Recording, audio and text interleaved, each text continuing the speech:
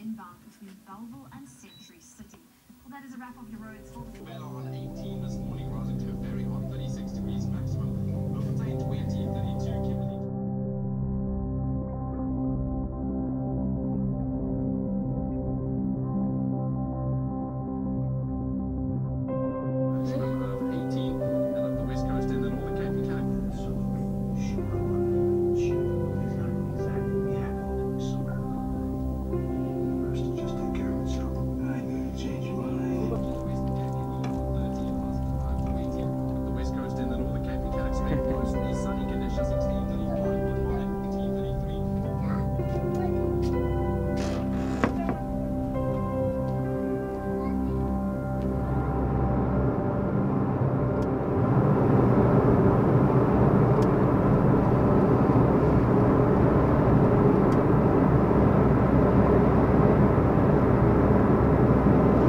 I like to communicate, because it's the only way you can have solutions, by communicating.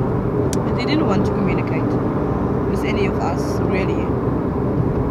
They said that we are, they listened to us, but they never did. I sat there many a times, and the moment someone asks a question, it's like they just put the question down. They didn't want people to really like to ask questions, you know.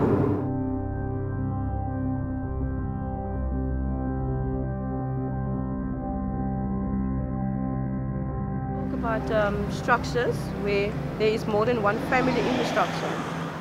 Okay, because it also like for a social part, it for families, like the mothers and fathers, to sleep into one structure. There is no room for children. So yeah, and at the moment there is more than one family in one structure. There's about 2 or 3 families in one structure. So yeah, I would like to see if we can find a solution to that.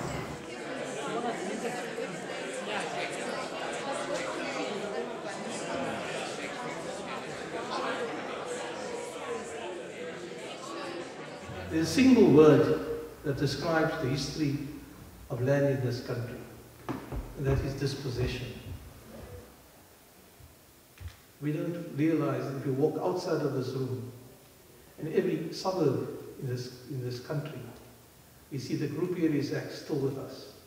Our hope is that this will increasingly in the future become a space, a regular event where communities, planners, academics, architects, lawyers concerned with issues of city planning and reversing the fragmented and unjust and unequal cities that we inherited from apartheid, and transforming them into more integrated, efficient and pro-poor spaces. My name is Waal and I live under the Waal Drive flats. It is owned by the Department of National Housing, of Local Housing, sorry.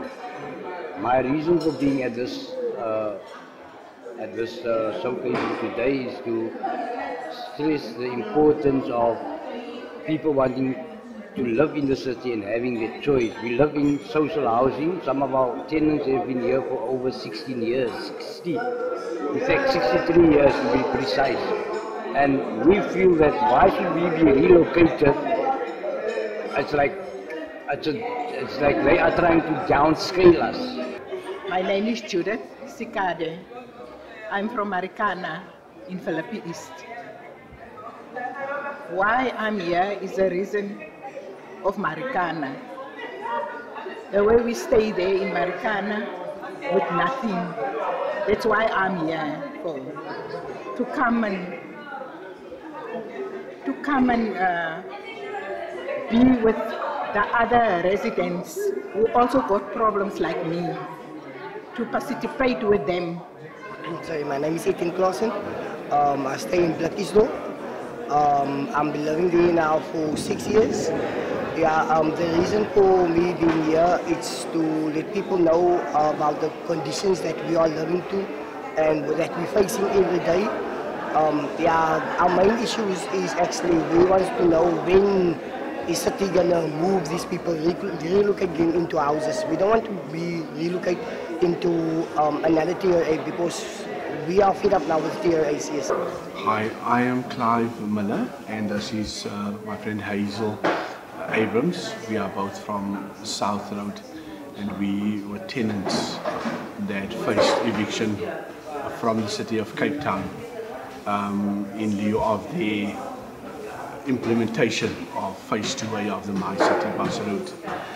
We have recently won a court interdict against the city, and we were very glad to be here today to also meet up with other communities who are facing the same plight from either the city of Cape Town or the provincial human settlement department in connection with their evictions.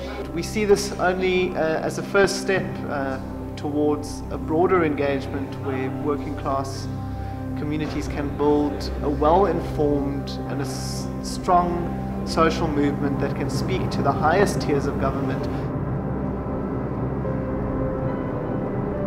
Our children, the future. So for some of them, or at least one or two of them, to take over one day and just see that even if you live in a settlement or where we live on a farm, that you don't need to stand back for anyone. You know, you have all the rights like anyone in our country have the same rights, you know. That settlement people don't have less rights. Everyone have the same rights.